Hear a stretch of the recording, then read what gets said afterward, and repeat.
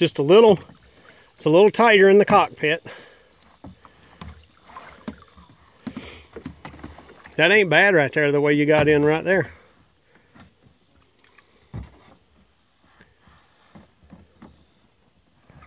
All right, right now the skeg is up, so it's in like whitewater mode right now.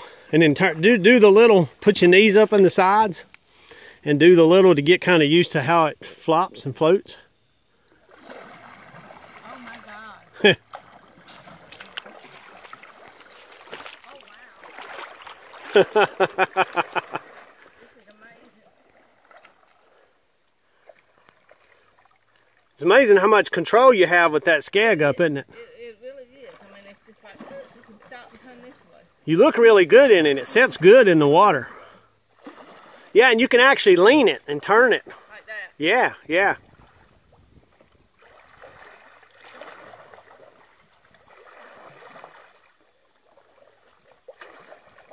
So that's what, a 9 and a 10?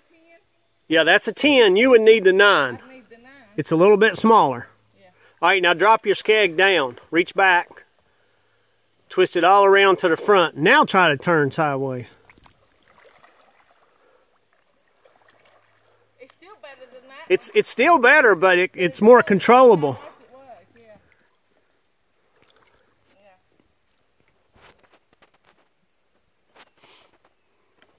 There you go. Go ahead and adjust your seat up each side. Don't forget both sides need to about match, you know.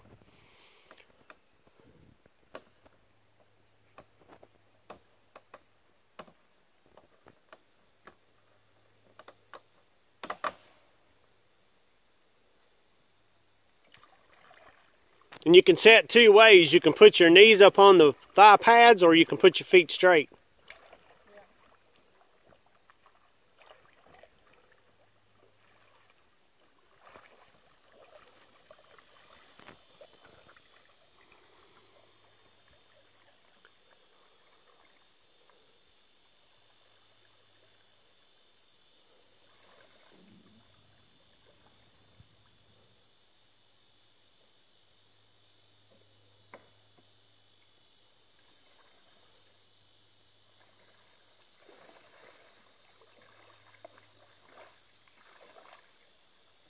And with the skeg up, you don't take such big strokes, because that way you don't go side to side.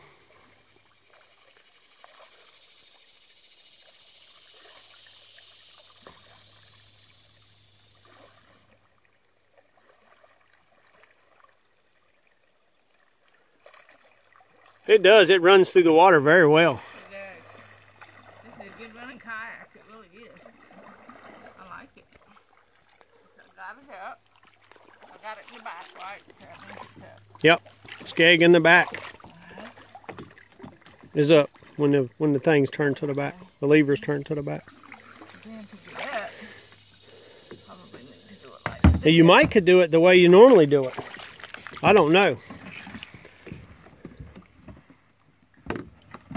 I could, because I can get my There you whole go. body. There you go. I can get my whole body. Ah, I see. So they see that's possible. Yeah. That's definitely possible. Yeah. You get it and just twist your butt around and then get up like you normally do. Ah. Awesome. Good kayak. I like the way it handles in the water. That is good. Yep.